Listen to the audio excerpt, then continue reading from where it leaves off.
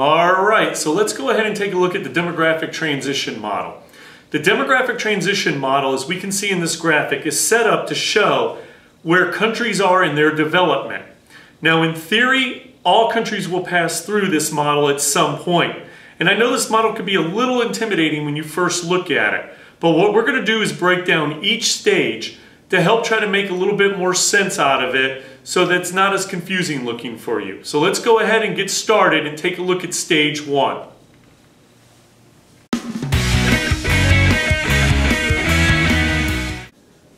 So let's go ahead and start taking a look at stage 1 of the demographic transition model. When we take a look at the model, we're going to see that there's a lot of little squiggly lines there that are kind of high.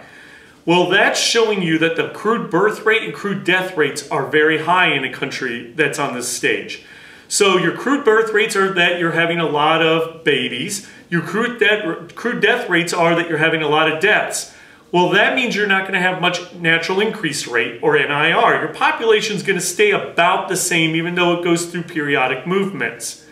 When we look at stage 1 countries, there are very few examples that are out there. Some people classify a few sub-Saharan African countries, sometimes North Korea, but there's not necessarily one that we can use as an example. That is because these people usually kind of live off the land. Hunters and gatherers are usually ones that we include in stage 1. So if you struggle to find good examples of it, that's because today's world we don't usually classify any countries there unless maybe it's Sudan or North Korea.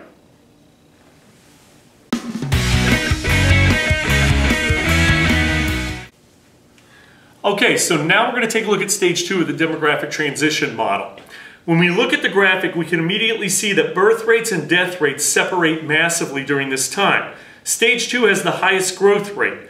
So because of that, we're going to also see that the natural increase rate is going to start increasing at a dramatic rate. Now, one of the main reasons for this, for MDCs especially, was the Industrial Revolution. In the 1700s and 1800s, we start seeing society progress. We learn better ways to be clean and to clean our cities and to take care of our bodies, and we get vaccinations and medicines. So another part of this is the medical revolution that occurs at the same time.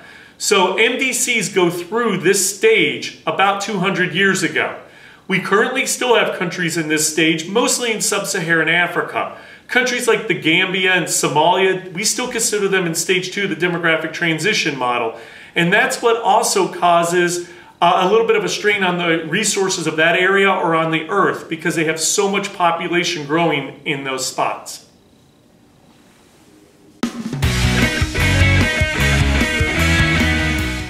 All right, so let's look at stage 3 of the demographic transition model. When we take a look at the graphic, we can immediately see that birth rates are plummeting now and that death rates are starting to level out. So our natural increase rate is going to start going down as well. This is mainly due because of the Industrial Revolution.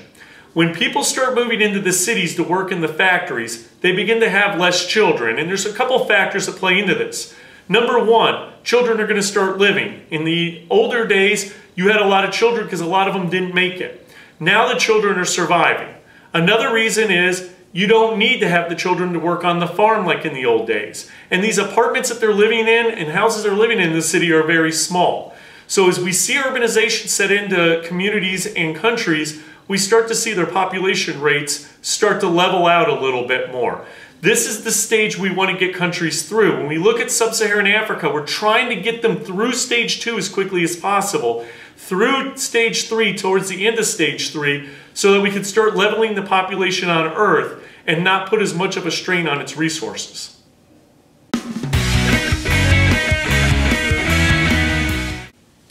Our last stage we're going to look at is stage 4. So taking a look at the graphic, what we see is that the crude death rate has leveled off. Our crude birth rate has crashed down to even with it, so we have 0 NIR.